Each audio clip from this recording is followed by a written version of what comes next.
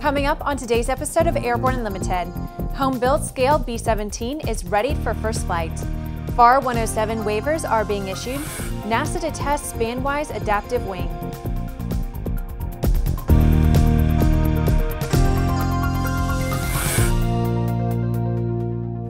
I'm Bree Cross. It's October 28th, 2016, and this is Airborne Unlimited. Today, our first report starts with the question, when is FAA certification of a large-scale model airplane required? The answer is any time it must have a pilot on board to fly it. This is the case with a 17-year labor of love that has reached a significant milestone in Dixon, Illinois. A 1/3 scale B-17G World War-II bomber built by Jack Bally has received its special airworthiness certificate from the FAA and is approved for flight testing. Even more unusual about this aircraft is that it was not scaled down from the full-size B-17 bomber, but actually scaled up from plans for a 1/9 scale radio-controlled model. It has been designed to house its single pilot while maintaining the basic appearance of the full-scale B-17. Referred to as the Bally bomber, it has a wingspan of just over 34 feet and is powered by 4 Hirth 60-horsepower 2-stroke engines. It weighs an empty at 1,800 pounds. Taxi tests were conducted earlier this month, and the next step is a first flight. Bally has not set a date for that milestone, but we wish him all the best in getting his dream machine into the air. When the FAA issued their new FAR 107 for non-recreational use of small unmanned aerial systems in late August of this year, they were aware that commercial operators may require special approvals for operations not specifically covered in the regulation. Therefore, a waiver procedure has been established. The FAA now reports that as of October 24th, the agency has approved 81 authorizations for flights in Class D and Class E airspace and has issued 36 waivers of Part 107 provisions to drone operators who applied after the rule's effective date. However, the agency says it has found that many applications have incorrect or incomplete information. As a result, the agency has had to reject 71 waiver requests and 854 airspace applications. The FAA has published procedures for obtaining the waivers and reminds applicants that without a detailed description of how the applicant intends to meet the waiver standards, the FAA cannot determine if a waiver is possible. After the break, 50-year-old wing technology gets a NASA update. The Bristol light sport aircraft is what you are looking for. The Bristol is wider than a Cirrus, faster than a Skyhawk, offers more storage than a Husky, and comes standard with Garmin avionics. So what are you waiting for? Visit Bristol.com to find out how you can get into a Bristol today. Redbird is quickly becoming the industry standard for flight training. Since Redbird introduced its revolutionary FMX in 2007, colleges, universities, and flight training operations around the world have integrated Redbird products into their curriculum. It's time to discover what Redbird can do for you. Join the migration. Based on the popular Sling 2 LSA, the Sling 4 was designed to be the most practical and desirable lightweight 4-place experimental aircraft on the market. Find out more about this 115 horsepower turbocharged airplane at airplanefactory.com. Welcome back. If you would like to be a supporter of Airborne Unlimited, send an email to jim@aero-news.net. NASA is developing and validating a system that will allow part of an aircraft's wing to fold in flight to test the feasibility of increasing efficiency through wing adaptation. Engineers at NASA are working on the Spanwise adaptive wing concept. NASA abbreviates this concept as SAW. The concept would permit the outboard portions of the wings to adapt as much as 75 degrees to optimally meet the demands of the various conditions throughout the flight. This could potentially result in an increase in efficiency by reducing drag and increasing lift and performance. According to NASA, while the North American XB-70 Valkyrie bomber examined wing articulation 50 years ago, modern actuator technology makes it possible to explore deeper into its potential benefits. NASA says that the benefits of wing articulation spans across several regimes, from taxiing on the ground to takeoff to cruise and even to supersonic flight. It's Friday, and that means that it's time for ANN CEO and Editor-in-Chief Jim Campbell to check in with his weekly Barnstorming commentary. With the passing of Bob Hoover this week, Jim and all of aviation have lost a friend. However, Jim reminds us that what we have learned from Bob can be passed on. Here is this week's Barnstorming. Thanks, Bree, and hi, folks. Well, there's only one real choice in conversation today, and that's the recent loss of Bob Hoover. I spent yesterday, after getting notified shortly after his passing, just devastated. He's one of the best friends I ever had, one of the most extraordinary human beings I've ever worked with.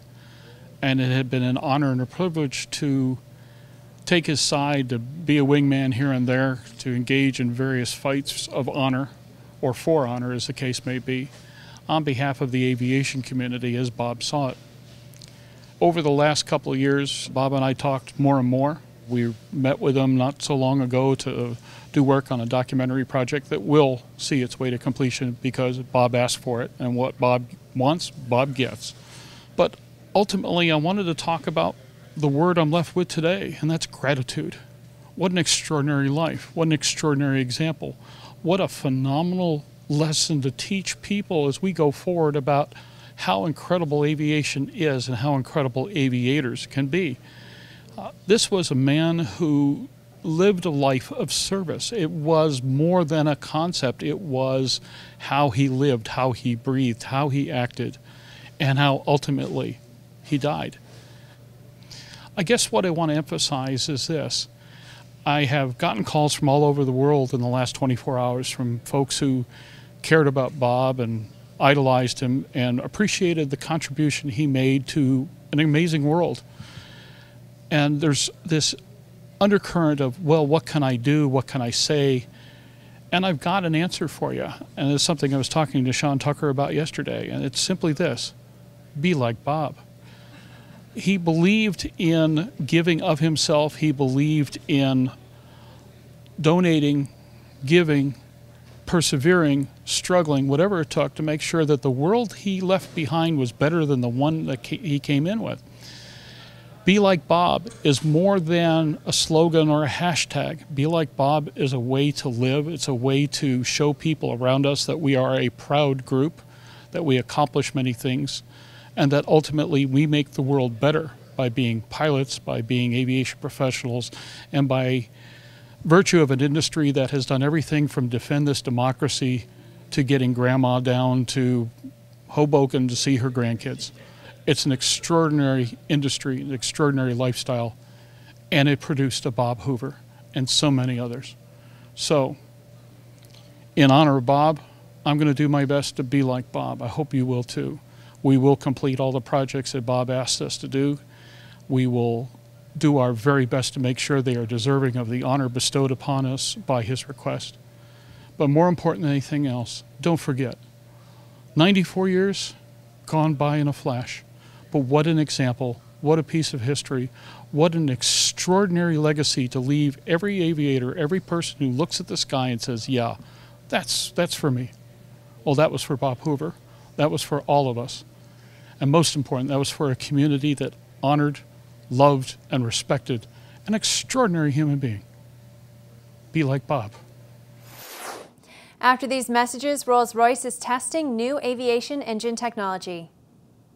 Explore no-limits flying in the FAA-certified Sea Ray Amphibious LSA, one of the top 3 best-selling LSAs in the U.S. Progressive Aerodyne Sea Ray comes equipped with a Rotax engine and exhibits extraordinary handling on land, water, and in the air. Check it out at www.searay.com.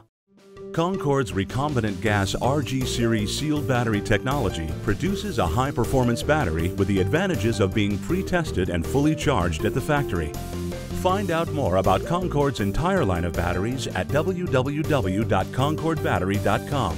Concorde, the heart of your aircraft. There's a difference between charting a steady course and pushing for the ceiling. And for nearly a century, Hartzell Propeller has been defining that difference. It's in our passion for engineering and research and our dedication to testing the limits of performance. We are built on honor. We are Hartzell Propeller. Sandia introduces the new SAI 340 Quattro TSO'd airspeed, attitude, altitude, and slip. With integral backup battery, safety never looked so good. See it now at www.sandia.aero. Welcome back. With so much news coming out of the aviation industry, we're summarizing some other interesting stories in a brief segment we call Around the Patch.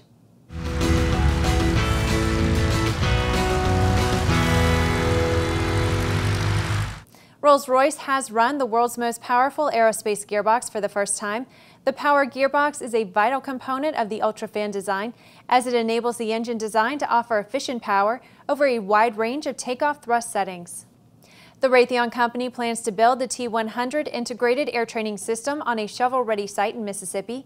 The T-100 Integrated Air Training System is a comprehensive, next-generation training solution customized to meet and exceed the U.S. Air Force's mission requirements. The CH-53K King Stallion heavy lift helicopter has successfully completed initial operational testing by the U.S. Marine Corps. It's reported that post-evaluation interviews of the aircrew, ground crew, and flight surgeons have revealed a high regard for the operational capability demonstrated by the King Stallion. More than 50 government and industry officials have agreed to launch a new ASTM International Committee dedicated to developing standards in the area of commercial spaceflight. The committee will host their first meeting in the spring of 2017. The GEICO Skytypers Air Show team will complete their 15-year show season on Florida's First Coast during the Sea and Sky Spectacular Air Show on November 5th and 6th in Jacksonville Beach. They will demonstrate their ability to type in the sky, and you'll see exciting formation aerobatics. Well, that's the trip around the patch. Now let's move on to the rest of the news. Early on in flight training, student pilots are taught to check that fuel caps are secure during a pre-flight inspection. Now the FAA has issued a safety alert for operators involving fuel caps separating from aircraft during operations. However, the safety alert has nothing to do with student training. The fuel caps are separating from airliners. According to the alert, an increasing number of aircraft fuel caps have been found on taxiways and runways. The majority of the caps have been identified as approved replacement parts used on Airbus aircraft. Airbus has studied the issue and published recommendations to air carriers who choose to use non-Airbus produced replacement caps. The FAA recommends that all air carriers, in addition to those who operate Airbus aircraft, should inspect their aircraft fuel caps at their earliest convenience. The inspection should verify that fuel caps are of an approved type for that aircraft, functioning properly and adequately secured. Well, that's our program for today. Remember that Airborne Unlimited is streamed daily Monday through Friday, with additional breaking news bulletins for important stories that fall outside of our normal deadlines. If you're watching us on YouTube, please subscribe, and don't forget to check us out on Facebook and Twitter. Get comprehensive real-time 24/7 coverage of the latest aviation and aerospace stories anytime at aero-news.net. Have a great weekend. We will see you Monday from MBAA.